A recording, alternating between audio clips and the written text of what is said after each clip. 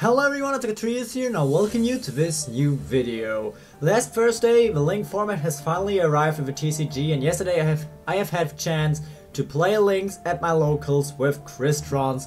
So I took up this chance, although I couldn't stand until the end, and played 3 rounds with my Crystron deck and just threw in a decode talker.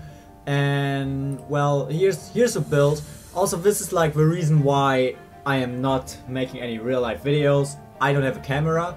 I'm working with a really old mobile phone camera, so bear with me. This is the build I have used. It's just my really normal build with Black Rose Dragon being replaced with Decode Talker. So nothing too special, nothing too fancy. It's just a very normal build that you should have already know by now. And as I said, I had the chance to play it yesterday on the locals, and my general experience was pretty good actually, because well, as I have said earlier in earlier videos, my expectations for Link format with Crystrons was that Crystrons are not going to be affected by the Link format so much that they're getting unplayable or anything. So I've always thought that Crystrons would be well playable in the Link format, no problems, just play them and have fun. And after playing them for 3 rounds, I must say I was right.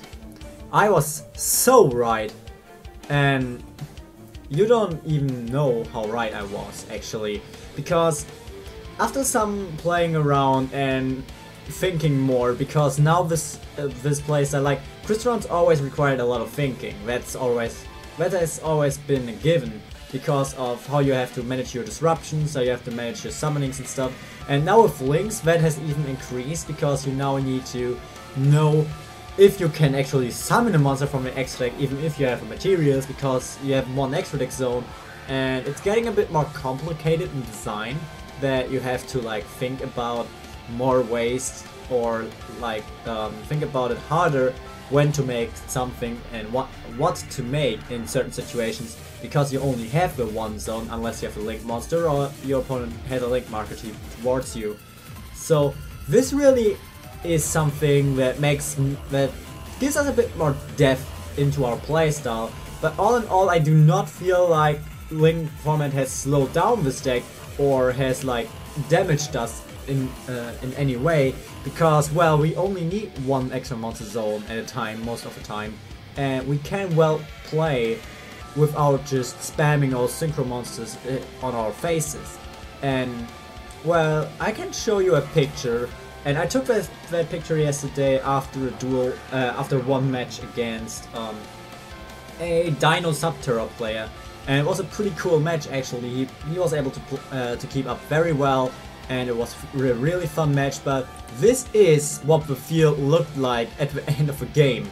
Like, I have this Usagi on my hand, I had a C3 on the field. That was a little mistake there, I shouldn't have summoned the C3, but I have the white ROL in the extra monster zone, a Quarrying Gundrex summoned by Magnet Reverse in my grave on my main monster zone, and a Psy Omega in my main monster zone. If you didn't know that yet, if Omega gets banished by its own effect and returns, it's going to the main monster zone. And any card that does not come from the extra deck also goes into the main monster zone. So basically, I have 3 synchro monsters that can potentially sit in the main monster zone right now. Because White ROL, when he is destroyed by the opponent, by any means really, it just has to be by the opponent, it can banish a water monster from a graveyard and summon itself back into the main monster zone. So I could potentially have 4 synchro monsters with these 3 I have, because of Magnet Reverse and stuff. Cards like Magnet Reverse get way better in Link format, especially for Crystrons, because Magnet Reverse is a quick spell and you can just extend your plays with it. So it has no more meaning, because you can either extend your plays, make some more combos and stuff, go for stuff like Stardust Warrior more easily in the opponent's turn, even with Link zones being a thing. And that makes everything a bit easier, but now you can also just use it to get back your beaters into the main monster zone, or just have them there so you can have more synchros out and play with them. It also makes it way easier to go for extra synchros with Insectron, Amatrix, and Quandex. These 3 cards are machines and can be summoned with Magnet Reverse if they are in the graveyard or banished, which is very very good for this deck and makes Magnet Reverse so viable in this deck as well.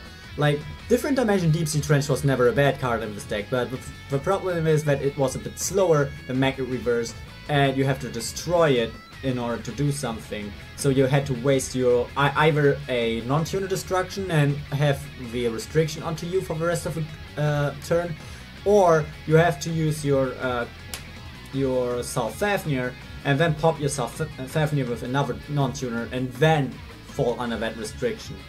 And because the second thing is not really viable in Link format anymore, because you only have 1 extra monster zone and not that many ways to go into links, especially if you're under Crystron restriction where you can only summon machine synchros, which of course prevents you from summoning any link monsters.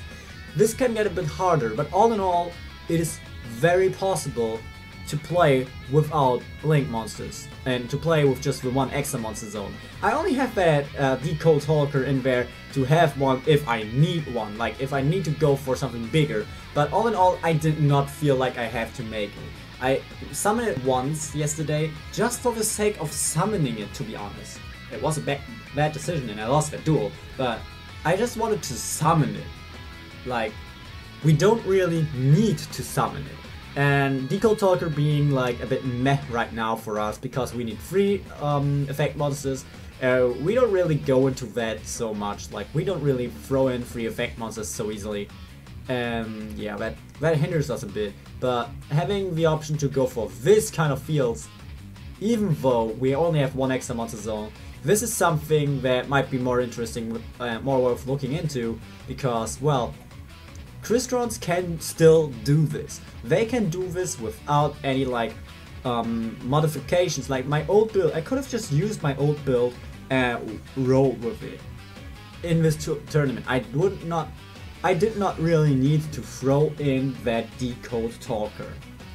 And I mean, looking at the upcoming sets, I don't really think, like, we won't have any Link monster in Code of the Duelist, although we will get 2 interesting cards in Code of the Duelist, one being Pulse Mines.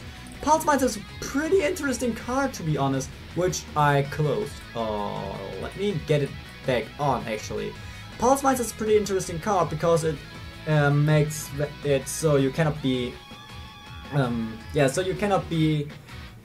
OTK that easily, except if you're playing against a Link deck, because they cannot be changed into defense position. Like, Pulse Mines is still like a good side card against decks that don't necessarily go for the Link monsters so much, or if you can just disrupt their Link monsters, which is pretty easy as well. So like, Pulse Mines is one good card from the next set. We have 3 Strike Barrier. This card is risky as hell. Like, I don't know, I just looked it up and I just looked through the Code of a Duelist set list. Like, I just wanted to see the cards, like, just see what they could possibly do. And I can see 3 Strikes Barrier being like a double-edged sword, but pretty much working. Like, if your opponent controls exactly 3 cards, it's kinda steep, but like, in timeout situations where I won with Powered Insectron alone, because it gave me 1 full turn, or just took the opponent's last chance to get some damage in. This can provide the same thing, and Crystron is able to control the cards the opponent has, like the amount of cards. You can decide how many cards your opponent can control with stuff like Quarry and Gunbreaks.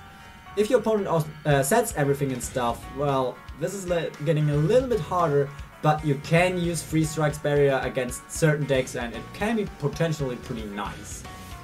And it can, like, it has 3 effects, which is nice, like either you protect your monsters, you get no battle damage, and, well, or you use it in your turn and even higher the LP difference you have, which can be pretty nice. Like, all the 3 effects are very good in Crystrons, just the condition is a bit meh. And that's basically all for Code of the Duelist really, because we don't get really much more out of it. The link monsters in Code of the Duelist are subpar for Crystrons. Like, they are awesome. There are awesome link monsters in Code of the Duelist. And I have to put my hands down on it. They are. They just are. Like, Ningirsu, Firewall Dragon, and Mrs. Radiant are three really good link monsters. We just don't need them. We just cannot really use them. I really recommend you getting those though.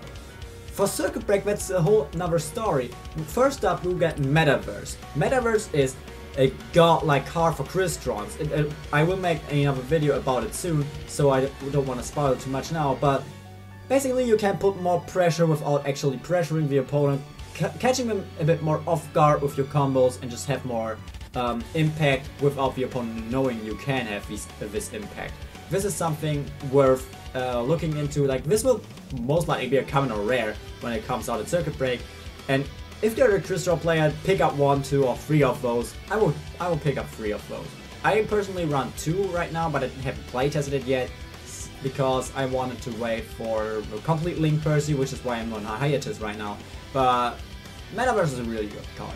And then we have Master Boy, and that's obvo. That's so obvo, to be honest, because it's the Link to Water thing, and you can summon it with the Crystron token by Rosenix, and this makes things so much easier and stronger. You have more ways to beat over your opponent and stuff. Like, Master Boy will make this deck way better, and you'll have way more fun with making links and such. Like, Master Boy is a way better decode talker for this deck because it provides the same link markers to you. Doesn't have a nice targeting negation effect, but it has so much more to offer. It can recycle your extract monsters, it can gain you like a bit more decay, and it is easy to summon. So what more do you want, really? Master Boy is what you need. So with all that being said, and taking care of these things, yeah, this has been my first thoughts about Link format after playing it in real life, and about the 2 upcoming sets with the cards we know from the OCG. And I just wanted to talk about that in this video today because I was on a hiatus and I wanted to wait for links to hit, either real life or Percy. Maybe one day I will have a camera and be able to record real life stuff so you can see more interaction and I can make it more interesting for you to watch rather than just to listen. But for now, I hope you guys enjoyed this video. This has been AkaTrios, and stay Ravened.